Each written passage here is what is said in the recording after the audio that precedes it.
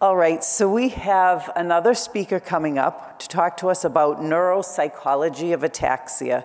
We have Dr. Aaron Ritter with us, and he directs the Memory and Cognitive Disorders Program at Hoag's Pickup Family Neurosciences Institute. And he also completed a residency in psychiatry and a 2-year clinical research fellowship in behavioral neurology. Help me to welcome him. Hi.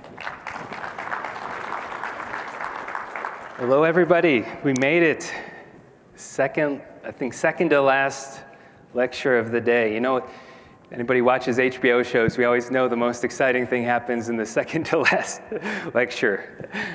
Hopefully it's not the death of the main character. Never know. So my name's Aaron Ritter. I'm from Las Vegas, so it's great to be back. Yeah, people do live in Las Vegas. We don't have slot machines in our house because they put slot machines everywhere else, so as we've seen. So it's nice to be back. Thank you to the NAF for inviting me to this conference. I've learned so much. It's been a great experience. Mostly the patients I'm working with have historically been with Alzheimer's and dementia, but I've worked with a number of patients with ataxia. So hope to share some of my experiences today with you. This is a disclaimer we've seen from a lot of different lectures, but I want to add a point to this. If you have a doctor that says, we don't know enough about ataxia or don't know anything about ataxia, don't accept that answer. Give them some homework. They can learn. Doctors get lazy after they go through residency. They can learn. Tell them to learn. Bring them stuff to learn. If you have a doctor, a primary care doctor, or a neurologist that hasn't seen enough ataxia, don't give them the easy way out. And if they say they don't know enough, then think about finding somebody new. But really, this is important because your doctor should know you, but they also should know something about the disease too. So give them homework. But in regards to this lecture, it's important to talk with your regular doctor about anything we talk about today. I have some disclosures. I know we usually go through this pretty quickly. A couple of fat cats in my life. This is from, I was going for my very first performance review with my boss, and I was so nervous, and I'm running out of the house, and I think I left the door open to the garage. And this was a reminder that the real boss lives at home. So these are my bosses. These are my fat cats. I have no other disclosures, but I'm a cat person, so if I see anybody heading for the doors, you've identified yourselves as dog people. But this is me, so maybe I'm disclosing a little bit too much about myself. But these are my bosses. So we're going to talk about the neuropsychology of ataxia, and the neuropsychology is really the relationship between brain structure and function. So that's the way I understand neuropsychology. I'm not a neuropsychologist. I'm a neuropsychiatrist, slightly different. But neuropsychology is a really important branch of study. And if you have an opportunity to have a neuropsychological assessment, I think it's very helpful because a neuropsychologist will really kind of analyze how your cognition is working. And we can use that as a baseline to tell us what we're good at and what we're bad at. Oftentimes, the worst voice in our own brain is telling us we're not very good, and the numbers will tell us that we're a little bit better than we think. But the neuropsychologists base their practice on the idea that the structure of the brain is related to its function. So in order to kind of talk about that from an ataxia perspective, we're going to talk a lot about the anatomy and the function of the cerebellum. It's a really interesting organ and something we'll spend a lot of time talking about today. I know Dr. Hilger did a great talk about anatomy, and I think mine will build a little bit on that. Then we're going to talk a little bit about how the anatomy of the cerebellum affects behavior and cognition. This is kind of a new concept. For a long time, we used to think about the cerebellum primarily from a motor perspective, but as we'll see, the cerebellum does a lot more than just motor activity. And then at the very end, we'll talk a little bit about some of the non-motor symptoms in ataxia, which we see. And that part is a little bit shorter because that part is still under discovery. We haven't done a whole lot of research studies that really help us define these things. So we'll kind of go through that a little bit quicker, and then hopefully we'll have some questions at the end. I'm old enough to know about David Letterman, and he used to do his top 10, and I always find this is to be a helpful way to kind of organize a lecture. One, because we kind of know how close we are to the end, and two, because research shows us that, you know, from a talk you probably get one or two things. So you can pick one of your 10 things to know from this talk. So we'll start with the easiest one. I think this is the one that if you're just for number one, you'll learn something, that the cerebellum is Latin for little brain. And so this goes back to some of the old anatomists, Aristotle and Galen. They identified the cerebellum, and we could see it very much on an anatomical structure. We could see this structure, but it looks very different than the rest of the brain. You can see it in the picture there that the cerebellum looks a lot different than the rest of the brain. And this fascinated anatomists for a long time. There were a lot kind of theories about what does the cerebellum do? And so you can go back and look at some of the Greek literature, some theories about that's the center of the heart, that's where bravery comes from, that's where love comes from. So there's a lot of thoughts about what this structure of the brain does. So we go back, we can see it very, very clearly on a gross picture that the cerebellum is completely different than the rest of the brain. And so number two, I think the cerebellum has a unique structure, and I think that's really important to understand its function. If we kind of can walk through how the cerebellum is different than the cerebrum. Cerebrum is the area above the cerebellum, and it has folds in it, but we can see the cerebellum has got all these folds. Look at all the number of folds. That's because we think about 80% of the neurons in the brain are in the cerebellum. So the cerebellum actually has the most cells in the brain, and it's folded over to increase the surface area. So the cerebellum has a very unique structure and function that makes it slightly different than the rest of the brain. And so it's kind of interesting to see that.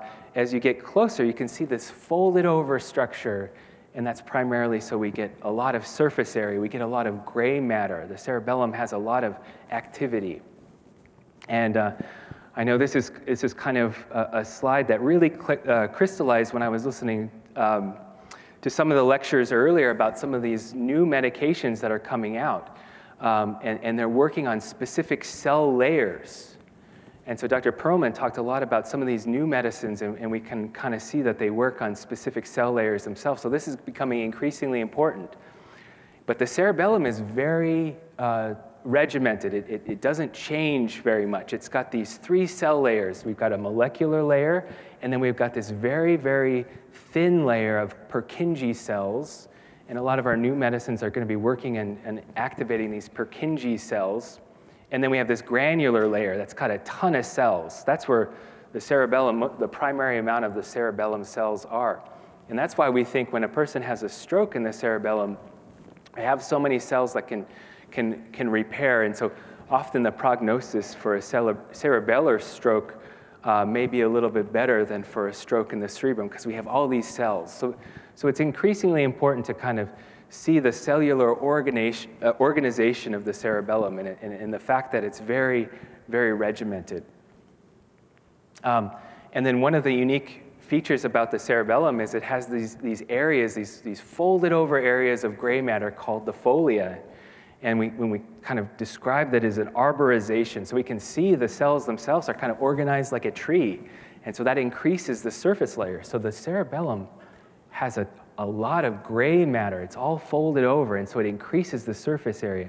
And those are called the folia. And we don't have folia in the cerebrum. We have gyrus. So the gyrus in the cerebrum is very spaced out, but in the cerebellum it's very tightly packed, and that's because we think the cerebellum is doing a whole lot of stuff.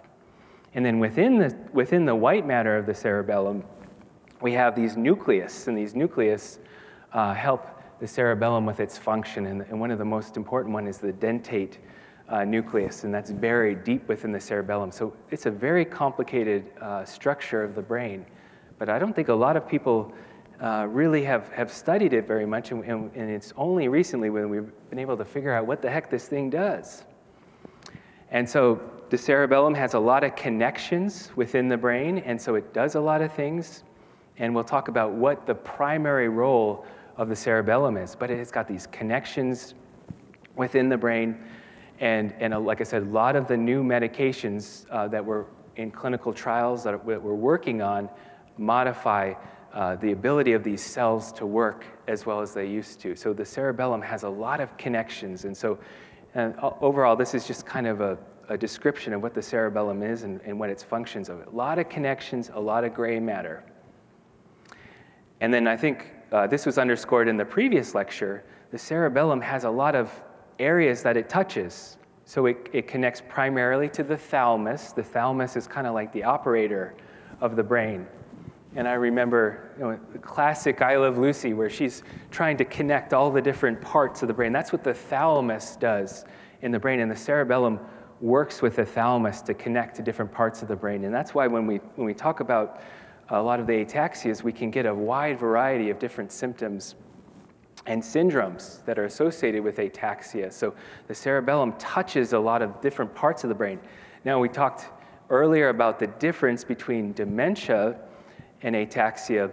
And in dementia, we see the loss of the cerebrum. So the cells themselves are dying above the cerebellum.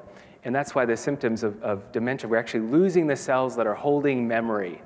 And we're losing the cells that are holding language. And we're losing the cells that are holding those motor programs of what to do. That's not what's happening in the ataxia. The ataxia is modifying those. So the symptoms of dementia are vastly different than the symptoms we see primarily in the neuropsychology of ataxia. So the symptoms can be very much different. And so we need different therapies and different approaches to those different diseases. Just like the cerebrum, so just like the rest of the brain, we have 4 lobes of the brain. We have the frontal lobe, the parietal lobe, the occipital lobe, and the temporal lobe. And each of those lobes does something different. Each of the lobes of the cerebellum does something different. And the cerebellum has kind of a unique structure, so it can be broken down into kind of 2-dimensional and 3-dimensional planes. But in general, I think the way we kind of think about the cerebellum is it has 3 lobes. So the oldest is the floccular nodular lobe. That's that little guy that's sitting underneath here. That's the oldest lobe. I was told I have to do both screens here. So that's the floccular nodular lobe, and that's primarily involved in eye movement. And then sort of a newer evolutionary lobe, which is the anterior lobe, and that's involved in posture. And then we have the posterior lobe, which is involved in fine motor movement. And so each of these lobes they have overlap, certainly, but they have a primary role. And then we have this thing called the vermis, which is on the midline. And that becomes increasingly important as we talk about some of the more recent developments in the literature. So if we take a kind of a section where we're cutting the cerebellum in half, we have this picture called the sagittal. So that's the brainstem. So we're looking back at the cerebellum, and this is if we look down at the top. So this is the side, and this is the top. And so the anatomy of the cerebellum becomes really important when we talk about the neuropsychology. So this is a side view again, and so we can see that each of these different lobes does something different, and that's recapitulated in the rest of the brain. So we talk about some of the dementias that I see, like frontotemporal dementia. We see people, if their frontal lobe is the part of the lobe that's been affected, they may have changes in their behavior, whereas Alzheimer's is a memory center disease. So the brain kind of does that throughout. It has this organization within it. So knowing a little bit about the different lobes of the cerebellum is important as we talk about the neuropsychology. Okay, so for a long time, we had these crazy theories about what the cerebellum did. We talked about that Latin for little brain. But then the 1800s came, and luckily there was a bunch of neurologists and later in the early 1900s, some psychiatrists that were really interested in brain function. And one of these French neurologists was very interested in the cerebellum, and he was a very delicate surgeon. And he did some surgeries where he lesioned the connection between the cerebellum and the rest of the brain. Oh. So we're talking about he lesioned this connection. Look at how fine of a surgery he must have had to be able to do to kind of lesion that section. And then he saw what happened with the pigeons and what they could do. And what we found was that there was no loss of ability to flap their wings, but they couldn't do it in a coordinated manner. So it became very clear that the cerebellum is a very important area of the brain to help coordinate movement. So we have a lot to thank for this neurologist, Florence, for his ability to kind of help understand the role of the cerebellum. And so for a long time, almost 150 years, or 200 years, we thought primarily of the cerebellum as a motor coordinating unit. So it helped coordinate our movements. But then, what became very clear to a lot of neurologists and as well as surgeons is that the cerebellum seemed to do a little bit more than just movement. And so actually I started in pediatrics, and we would see there's a lot of tumors that can affect the cerebellum in children. And what was happening after they had the lesion of the tumor, primary tumor, what we saw was changes in both behavior but primarily in language. And so these kids that were getting surgeries for their tumors were losing the ability to speak. And so it became a syndrome called the cerebellar mutism syndrome. But as we looked at those cells before, those cell layers and the granular layer of the cells, in general, a lot of these kids really relearned their ability to speak, but it was about 3 or 4 months that they kind of became mute. So it became very clear that the cerebellum wasn't just around coordination, it was also behavior, because these children also had some changes in some of the sort of their cognitive abilities as well. And so this is kind of some of these surgeries that resulted in cerebellar mutism syndrome. So it became very clear learning from these lesional studies. So when the brain has been changed by either a stroke or by surgery, that there were changes as well in the cerebellum. So the cerebellum had not just a role in movement, but also had a role in speech production and in behavior. And so the 1990s came, and Dr. Schwammen published a case series of 20 different patients that he saw in his lab at Harvard. And he was noticing that in addition to some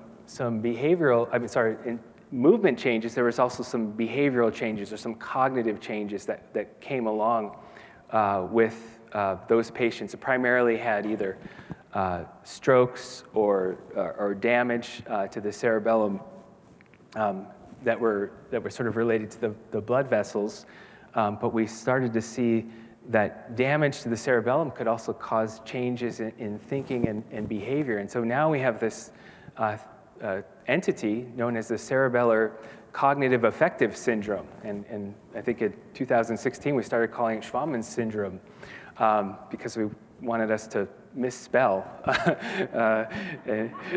primarily. But to give credit to one of the great thinkers of the last 30 years, especially when it comes to cerebellar function. So we give credit to a great neurologist.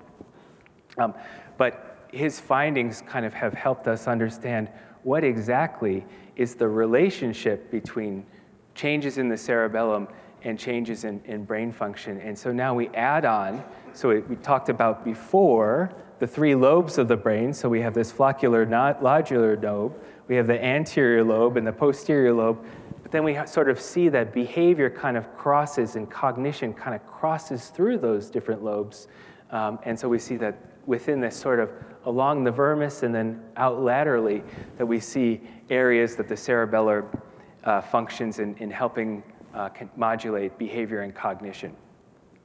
And again, this is primarily from people that have had strokes that we learned this. So what were the components of the cerebellar cognitive affective syndrome? Patients may experience some changes in their ability to plan or to reason like at multiple steps, so multiple level reasoning. So we call this executive function. So this is kind of higher level, really complicated thinking. We see small errors in executive functioning. Spatial cognition, seeing things in space, so visual spatial organization and visual spatial memory. And so where this comes up in a disease like Alzheimer's disease is one of the first symptoms of Alzheimer's disease is folks have difficulty remembering the map of where they live or how to get around. So in familiar places, they may get lost. We see a little bit of that as part of the cerebellar cognitive affective syndrome. So remembering where things are in space. The third was language. We had a great lecture from Dr. Hilger about language and speech, and we see that in this syndrome, we can see changes in language abilities, and particularly the ability of that prosody, of having that melodious tone to our speech, and then some errors in grammar, and then difficulty naming things. So we see this as part of what the cerebellum does. And then finally, when it comes to our emotional state, so what we saw with some of those patients with this syndrome is that they may not show the same emotions present on their face that sort of normally would be there. So we see kind of this blunting of affect, which is loss of sort of this emotional sort of smile that comes along. Some of the patients may be a little bit disinhibited, having not as much patience. And then in some folks, we see some inappropriate behavior. So this is part of the cerebellar cognitive affective syndrome. And so based on these stroke studies that have been done, we started to think about what the cerebellum does and how it functions with the cerebrum. So how does it interact? So we clearly know it helps with motor movements. And one of the most common neurologic tests for motor movements is this test of dysmetria, where you're trying to follow the hand movements. And the cerebellum really helps coordinate that movement so it's a precise movement. And so we see that very clearly affected. That's one of the primary roles of the cerebellum, is to judge a distance and to help modify that motor output. We have all those cells in the cerebellum, and they work together with the thalamus to be able to quickly modulate our motor movements so that they're more precise. And so we often test for dysmetria in the clinic when we're thinking of changes in the cerebellum. So that's what the purpose of the cerebellum is. So that was very clear from studies that go back 200 years, and we're starting to see this in some of these stroke studies. And so out of these these stroke studies was the idea of this dysmetria of thought. If we can have a little bit of loss of that fine motor movement as part of a cerebellar disease, we might also see that in our cognition. So the cerebellum, it's become increasingly clear that the cerebellum helps modulate and precision with our thinking as well. So we've come up with this term called dysmetria of thought, which is the mismatch between sort of the actual test and our ability to kind of be very precise with our thinking. So we think that the cerebellum now is also involved in the precision of our thinking as well. So that there's a concept that the cerebellum helps modulate some of the ways that we think about our thoughts. And so now, I think it's well accepted now that there's certainly motor dysmetria, and then there's cognitive dysmetria. So the cerebellum itself helps us modulate and be precise with our thinking and our memory and coming up with words. And so I know it's very common in some of the patients that I've worked with to kind of miss some of the words barely, or miss an end to a sort of a modifier to a verb. We don't quite use all of the words in the right way that we would like to do at all times. So now we have this concept of cognitive dysmetria that goes with motor dysmetria. And so what the literature has showed is, as we've tested out theories about dysmetria of thought, that it turns out that some patients, not all, may have some dysmetria of thought that's associated with some of the ataxias. Unfortunately, as I think has been a common theme throughout the the lectures is we just don't know enough because we haven't had enough time and enough participants in studies to really make definitive conclusions about what the effect of the ataxias are on cognition. But we have this general sense that the cognitive dysmetria is present, and we've seen it in many of the SCAs. We've also seen some association between dementia and some of the SCAs, but again, these are hard to really make sense of because we can have multiple diseases, and we don't really know exactly the sort of associations between dementia and SCAs. And certainly in my clinical experience, the symptoms between conditions like Alzheimer's are completely different than they are with the ataxias, and that's primarily because of the difference of what the cerebellum does versus what the cerebrum does. Again, the cerebellum is a coordinating activity, so it's working on coordinating our thoughts and our thinking. So I think it would be unlikely that we would see the same kind of dementia symptoms that we get in other diseases like Alzheimer's disease. Okay. So neuropsychiatric symptoms are sort of the psychiatric manifestations of neurologic diseases, and that's primarily my practice. And we see, as a consequence, both directly as the pathology of the disease and all the other things that come with having a chronic neurologic disease, that we see psychiatric symptoms emerge. And by far, the most common psychiatric symptom in the ataxias is depression. So we've seen higher levels than general populations in the most common ataxias. And so depression it's common in the general population, but it's also very common in some of our ataxias. But these are the ones that have been studied the best. So I think we're going to see that depression is also common in other ataxias. I think I'll kind of throw this out to the audience.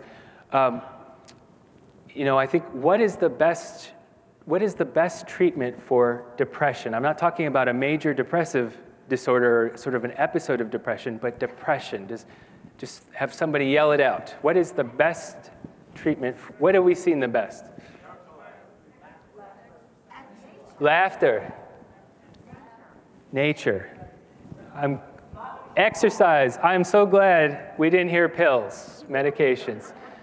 So this is important. I think we think about major depressive disorder. So our medication, so the selective serotonin reuptake inhibitors like Zoloft and Prozac, those have a place particularly in episodes of severe depression. So when we have people that have depressive symptoms that come on, we have multiple symptoms like loss of energy, loss of interest, suicidal thoughts, inability to focus, poor sleep. Clearly, there's a role for antidepressants in major depressive episodes.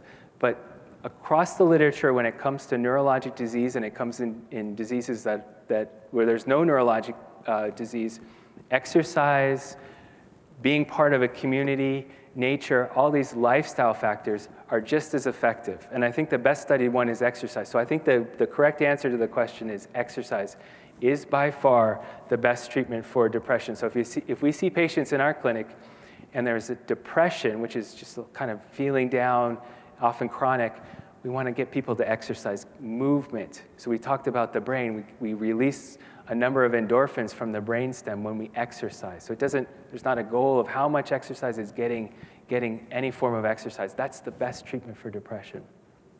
So anxiety.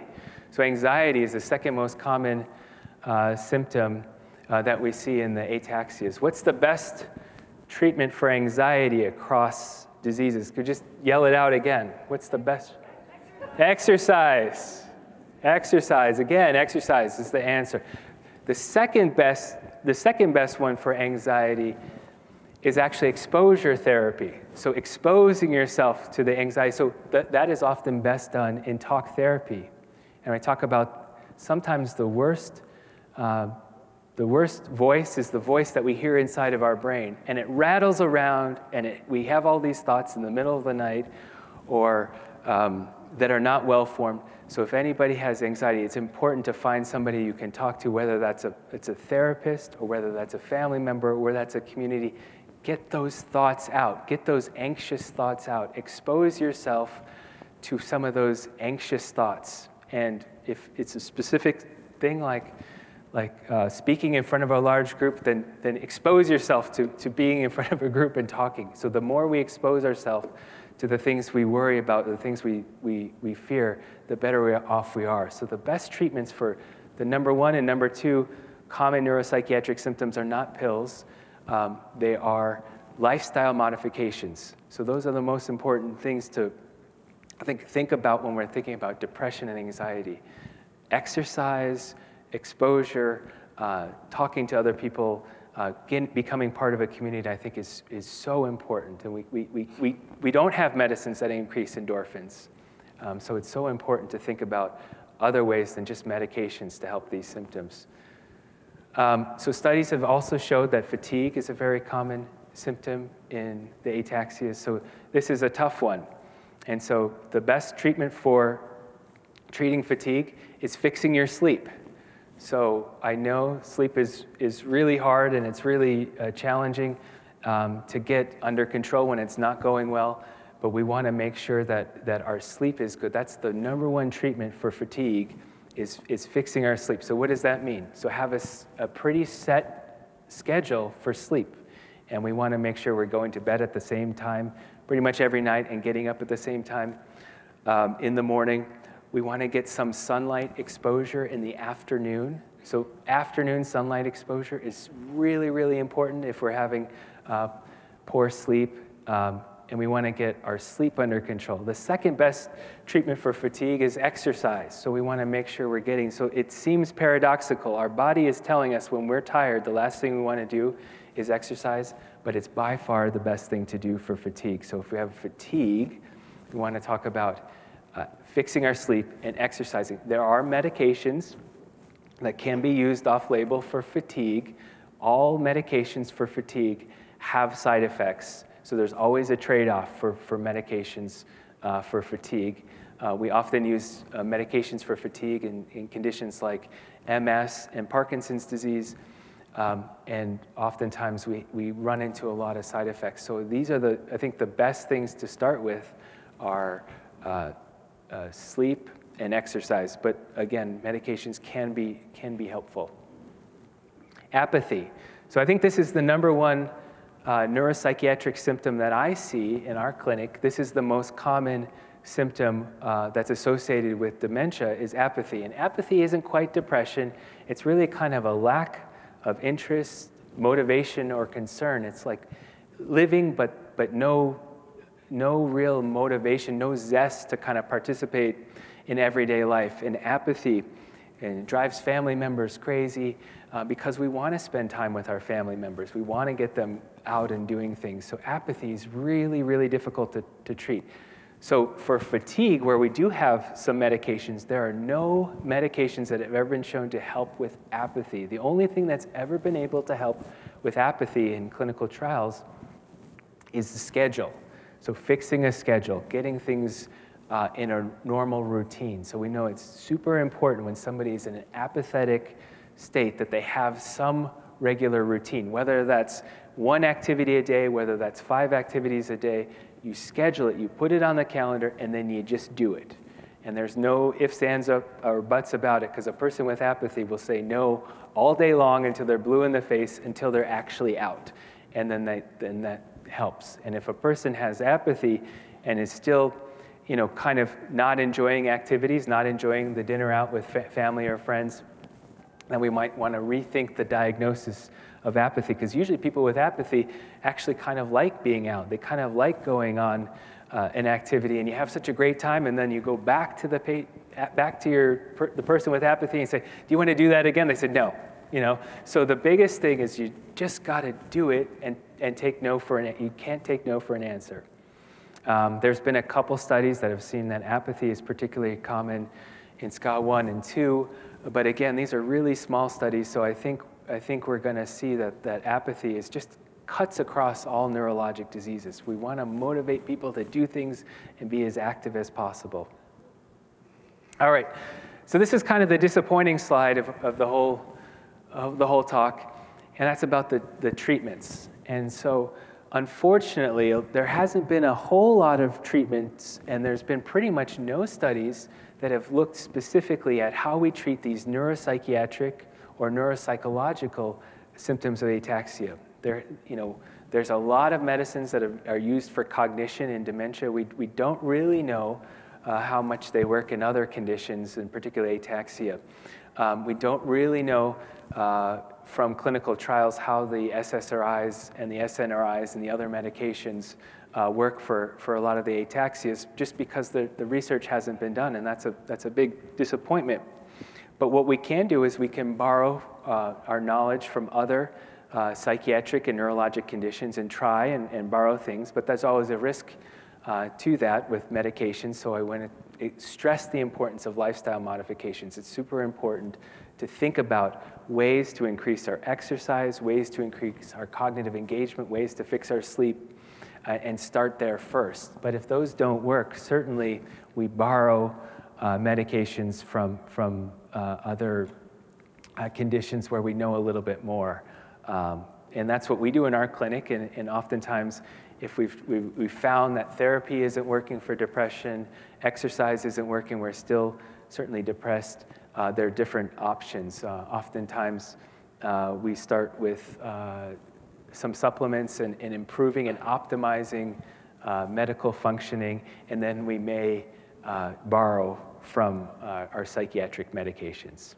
So one of the last things that we talk about is that there is some evidence, and there's an emerging number of studies that have looked at electrical stimulation. So our brain is basically a big circuit that runs off electricity using ions, neurotransmitters. And we're finding that increasingly we can use things like direct stimulation using magnets and currents to manipulate that flow of electricity. And so there's something known as transmagnetic stimulation that's been shown to be helpful in certain forms of depression. This is an example of what transmagnetic stimulation can do. And we're hoping that as our knowledge, as our ability to learn about these new technologies and how they can, we can directly manipulate the electricity in the brain, maybe we'll be able to do electrical stimulation of the cerebellum. There's been a couple studies that have looked at that specifically, I think primarily in the context of stroke. So the future is likely to come with modalities that are a little bit less medically defined and more specifically electrically defined and specific to some of the pathology that's going on in the diseases. Okay. So number 11, so we're at the end here. So I think my summary today is that I think we've learned, and I hope I've demonstrated, that the cerebellum is more than just a motor organ. It does more than just coordinate movement. I think following a point is that there's a unique organization to the cerebellum that makes it very different than the cerebrum. So it's a separate organ, and the symptoms that come with changes to the cerebellum are different than the changes that come to the cerebrum. One of the most important discoveries over the last 40 years in the field of neuropsychiatry is that there is a syndrome that occurs when there's damage to the cerebellum from strokes. And we see changes in executive function, spatial memory, language, and affect and emotional states. And we're starting to see this concept of dysmetria of thought is when the brain has a hard time modulating the precision of cognition. And so that's what we learned primarily about the neuropsychology of the cerebellum more recently. And then cognitive changes may occur in some of the ataxias, and not all patients certainly experience cognitive changes, and this is certainly an understudied area. But I think what we're going to see as we get more studies around what the sort of impact of the ataxias on cognition is we're going to see that it's going to overlap a lot with the cerebellar cognitive affective syndrome. I think we're going to see primarily precision of executive thinking, language, and then modulation of our emotional states. So I think that we're going to really start to see this concept of dysmetria of thought really be studied. And then finally, the neuropsychiatric manifestations of the ataxias are overlap heavily with a lot of the other neurologic diseases, overlap heavily with what we see in folks without neurologic diseases, such as depression, anxiety, and apathy, and fatigue. And so we want to be really aggressive in treating these syndromes and symptoms. And I think the best way right now, the best evidence is behind lifestyle approaches as the first step, and then borrowing from our psychiatric conditions in medications using the smallest doses to avoid side effects. And so with that, I think we have a couple minutes for questions. We do have a couple of questions that came in from online. Okay, and I think there's a couple in the crowd. Came in was about, do you think that the cerebellum can regenerate itself? So the question was about, can the cerebellum regenerate itself? That's a hard one to answer. I think the capacity is potentially there because we looked at those cellular levels. Certainly in the granular level, there's a lot of cells there. We don't have the ability to regrow cells at this time. It's hard to deliver cells into certain areas. I know we do there's a lot of talk about stem cells, and hopefully the future the future of treatments are to regrow cells. We don't have that ability. I'm hopeful, but I think the answer to that question is eventually yes. We just don't know when. Okay. We have a question out here, Dana.